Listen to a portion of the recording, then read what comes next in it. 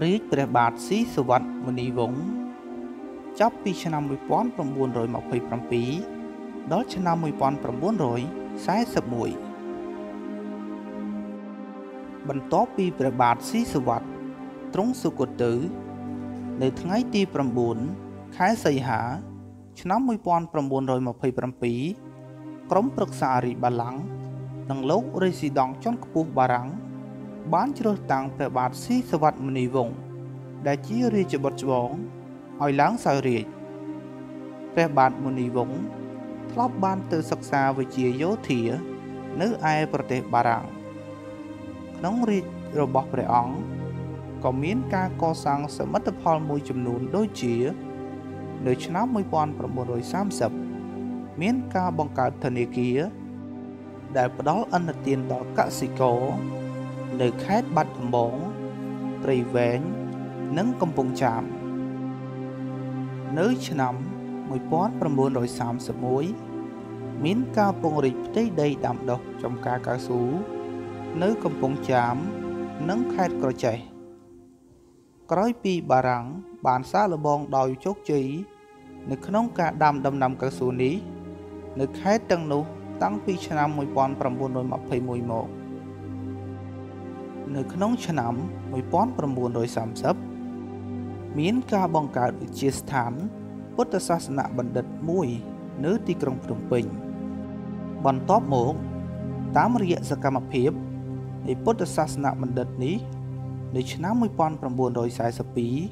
នៅថ្ងៃទី 14 ខែវិច្ឆិកាក៏មានការបង្កើតក្រុមជំនុំ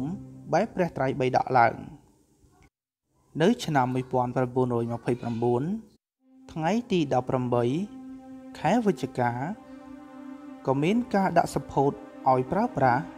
នៅស្ពានព្រះមុនីវង្សគឺជាស្ពានក្បាលខ្នងសពថ្ងៃហើយនៅឆ្នាំ 1932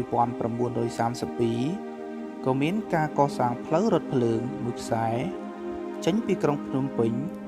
ឆ្ពោះទៅកាន់ព្រំដែនសៀមផងដែរនៅឆ្នាំ 1937 មានការកសាងផ្សារទំនើបមួយនៅចំកណ្ដាលនៃទីក្រុងភ្នំពេញគឺផ្សារធំថ្មីហើយជាមួយគ្នានោះផងដែរក៏មានការកសាងប្រាសាទខេមរិន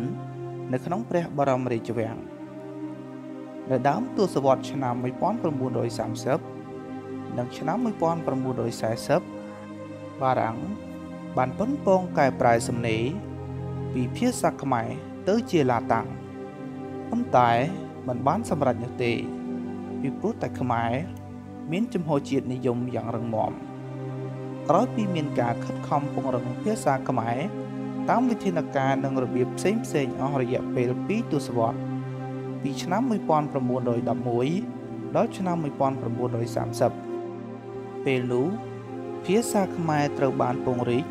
យ៉ាងធំទូលាយនៅក្នុងទូទាំងប្រទេសចាប់ពីឆ្នាំ 1940 ទៅដល់ឆ្នាំ 1941 សៀមបានធ្វើសង្គ្រាមជាមួយនឹងបារាំងដោយបានផ្ដាច់យកខេត្តខ្មែរភាគខាងជើងទៅត្រួតត្រាសារជាថ្មីវិញប្រការដែលសៀមអាចធ្វើដូច្នោះដោយសារតែមានការគាំទ្រពីប្រទេសជប៉ុននៅពេលដែលជប៉ុនចូលមកត្រួតត្រានៅក្នុងតំបន់ឥណ្ឌូចិនប៉ុន្តែក្រោយពីជប៉ុនបានចាញ់សង្គ្រាម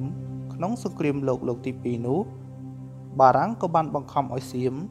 ត្រូវតែប្រគល់ទឹកដីទាំងនោះមកឲ្យខ្មែរវិញព្រះបាទមុនីវង្សទ្រង់បានចូលទីវង្គតនៅលើភ្នំបូកគោនៅយប់ថ្ងៃទី 22 ខែមេសា ឆ្នាំ 1941